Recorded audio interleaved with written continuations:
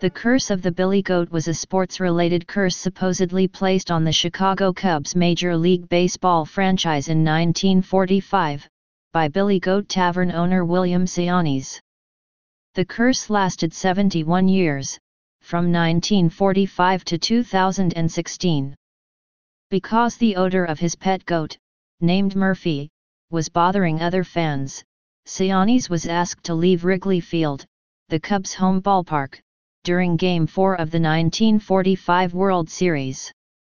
Outraged, Sianis allegedly declared, "Them Cubs, they ain't gonna win no more," which had been interpreted to mean that either the Cubs would never win another National League, NL, pennant, or that they would never again win a World Series, at least for the rest of Sianis' life.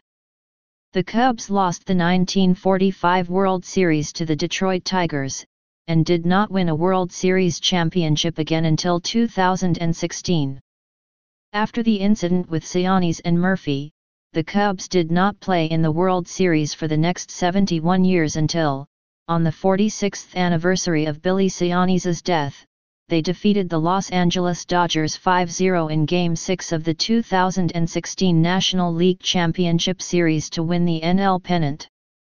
The Cubs defeated the American League, AL, champion Cleveland Indians 8-7 in Game 7, which lasted 10 innings, to win the 2016 World Series, thus ending the curse. Origins of the curse. The exact nature of Sianis' curse differs in various accounts of the incident. Some state that he declared that no World Series games would ever again be played at Wrigley Field, while others believe that his ban was on the Cubs appearing in the World Series, making no mention of a specific venue. Sianis' family claims that he dispatched a telegram to team owner Philip K. Wrigley which read, "You are going to lose this World Series and you are never going to win another World Series again. You are never going to win a World Series again because you insulted my goat." Whatever the truth, the Cubs were up 2-1 in the 1945 series, but ended up losing Game 4, as well as the best-of-7 series, 4-3. The curse was immortalized in newspaper columns over the years, particularly by syndicated columnist Mike Royko.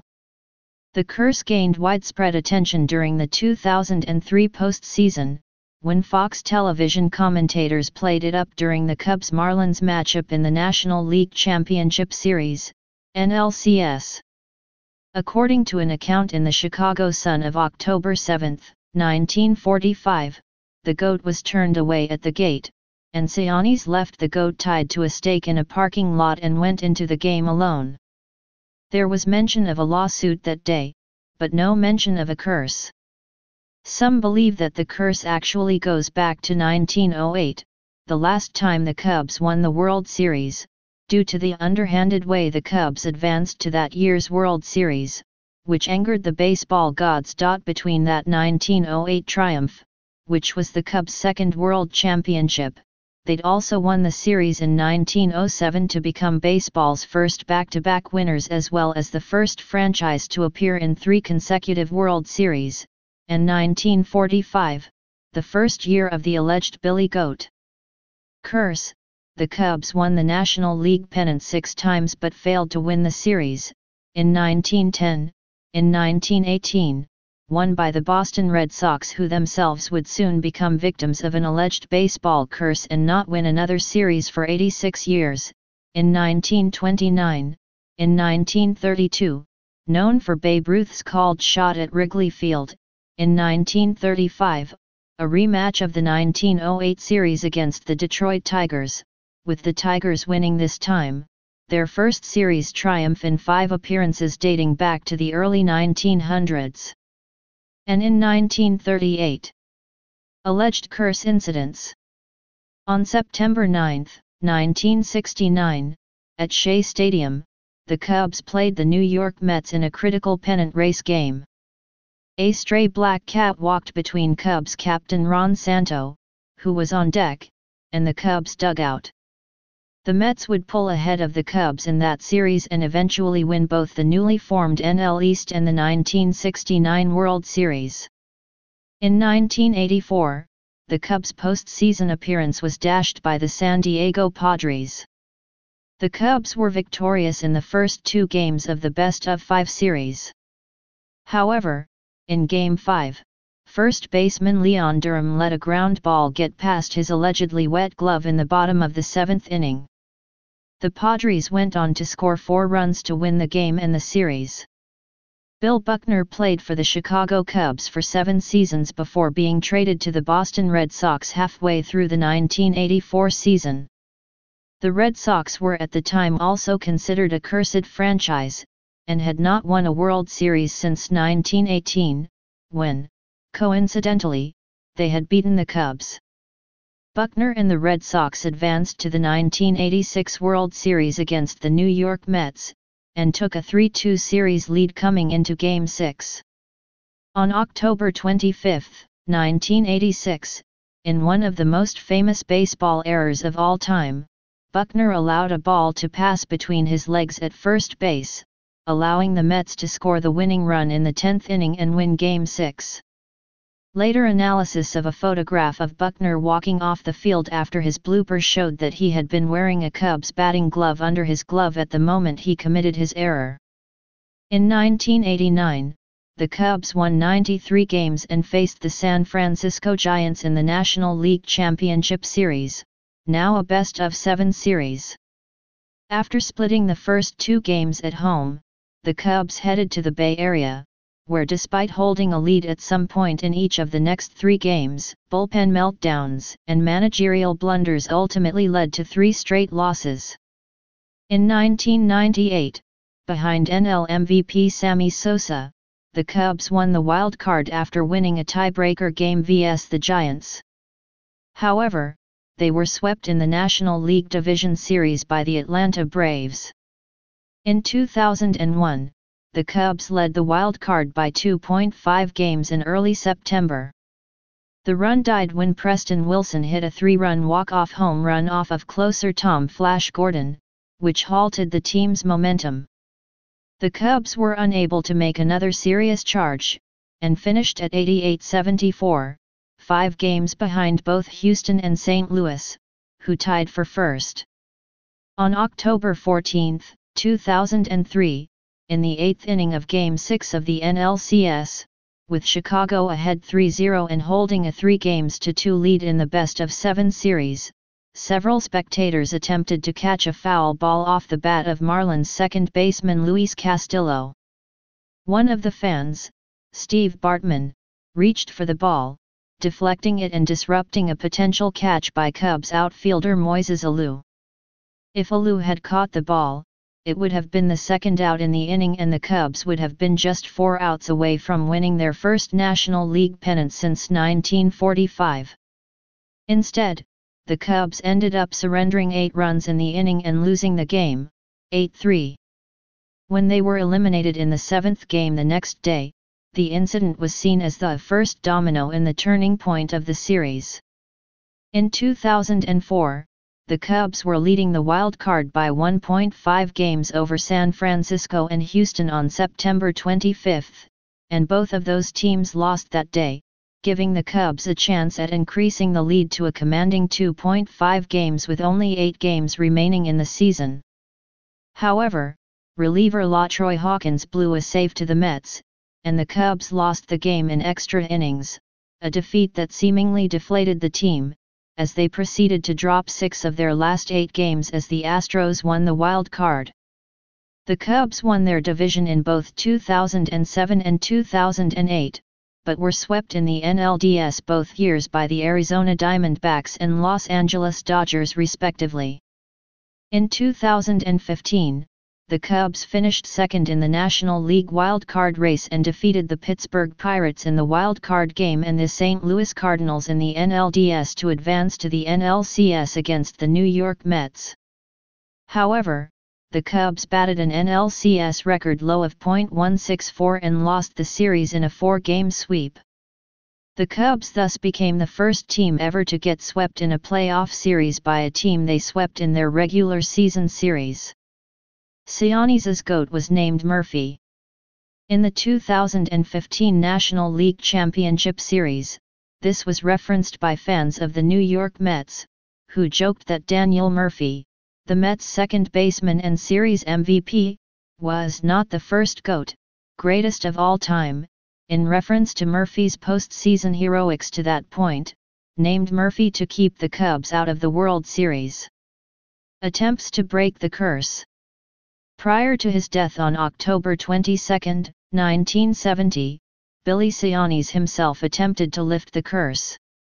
Sam Sianis, his nephew, has gone to Wrigley Field with a goat multiple times in attempts to break the curse, including on opening day in 1984 and again in 1989, both years in which the Cubs went on to win their division.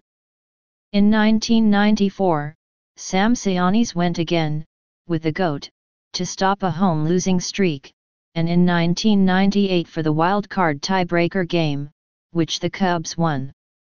In 2003, the Chinese Zodiac's Year of the Goat, a group of Cubs fans headed to Houston with a Billy Goat named Virgil Homer and attempted to gain entrance to Minute Maid Park, home of the Astros, division rivals of the Cubs at the time.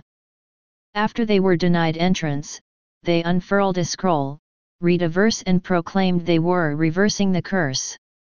The Cubs won the division that year and then came within 5 outs of playing in the World Series, but were undone by the Florida Marlins' 8-run rally immediately following the Steve Bartman incident.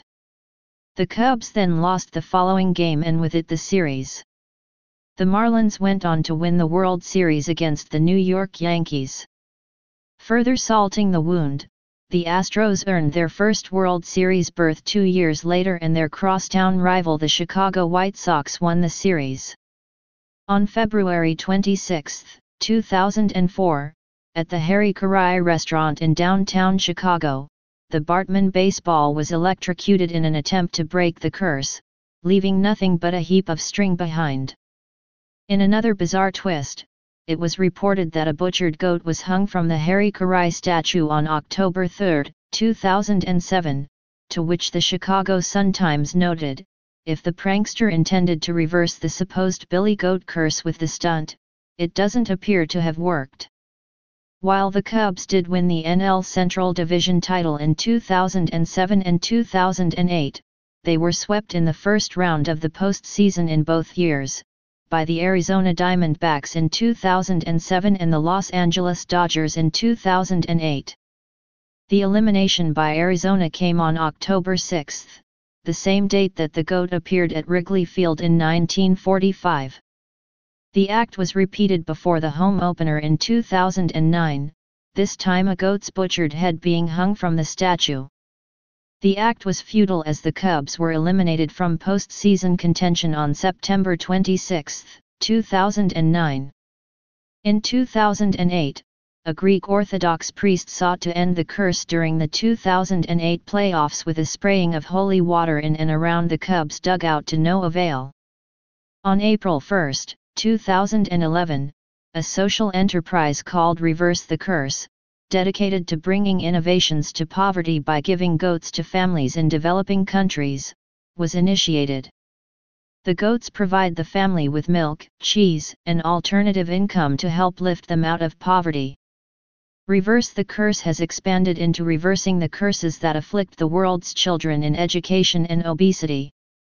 On February 25, 2012, a group of 5 Chicago Cubs fans calling themselves Crack the Curse set out on foot from Mesa, Arizona, home to the Cubs' spring training facilities, to Wrigley Field.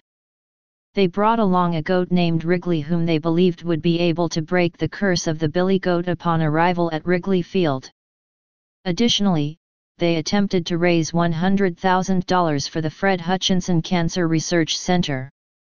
On April 10, 2013, a severed goat's head was delivered to the Cubs in a possible effort to lift the curse on the team. It was addressed to the club's owner Thomas S. Ricketts. On September 22, 2015, Patrick Bertoletti, Tim Brown, Takeru Kobayashi, Kevin Strahl and Bob Shoud consumed a 40-pound goat in 13 minutes and 22 seconds at Taco in a Bag restaurant in Chicago. On October 7, 2016, the owners of the Chicago Diner, a local vegetarian eatery near Wrigley Field, teamed up with Farm Sanctuary to try to reverse the curse of the Billy Goat by displaying posters in the windows at their locations. The posters feature a goat named Peanut who urges Chicagoans to reverse the curse by going meat-free. Former Cubs who won a World Series title elsewhere. Another factor that may play a role in the curse is the number of players, 42 of them are listed below, who won World Series titles after leaving the Cubs, known as the ex-Cubs factor. These players include Andy Pafko, who, coincidentally, played in the 1945 World Series as a member of the Cubs, Gene Baker, Smokey Burgess, Don Hoke, Dale Long, Lou Brock, whose first title was in 1964 after a mid-season trade to the St. Louis Cardinals, Lou Johnson, Jim Brewer, Mo Drabowski, Don Cardwell, Ken Holtzman, Paul Nose, Billy North, Fred Norman, Bill Madlock, Manny Trillo, Greg Gross, Rick Monday, Bert Hooton, Bruce Sutter, Willie Hernandez, Milt Wilcox, Joni Ekro, Dennis Eckersley, Joe Carter, Greg Maddux, Joe Girardi, as both a player and a manager, Jose Vizcaino, Glenallen Hill, after his second stint with the Cubs. His title came in 2000 after a mid-season trade, Luis Gonzalez, Mike Morgan, Mark Grace, Mark Bellhorn, Bill Mueller, Scott Air, whose title came in 2008 after he had been traded from the Cubs during the season, Tom Gordon, Matt Stairs, Jamie Moyer, Mark DeRosa, Mike Fontenot, Ryan Theriot, Angel Pagan, and, in 2013, Ryan Dempster. Dontrell Willis and John Garland were traded as minor leaguers. Coincidentally, the former won a World Series ring with the Marlins team that defeated the Cubs in the 2003 NLCS. Tim Lincecum, who went on to win 3 World Series titles, was originally drafted by the Cubs, but he did not sign with them. End of the curse. In 2016, the Cubs won the World Series for the first time since 1908, ending the historic 108-year drought and destroying the curse. The Cubs ended the 2016 season with a 103.58.640 record. It was their first 100-win season since 1935, 154.649, their best since 1910, 104.50.675, and the 6th 100-win season in franchise history. The Cubs won the National League Championship Series, NLCS, their first pennant in 71 years, with a 5-0 shutout in Game 6 against the Los Angeles Dodgers at Wrigley Field on October 22, 2016, the 46th anniversary of Billy Sianis' death. The Cubs beat the Cleveland Indians in the 2016 World Series in 7 games after trailing in the series 3-1. They won Game 7 by a score of 8-7 in 10 innings at Progressive Field in Cleveland, Ohio. Please subscribe and thanks for watching.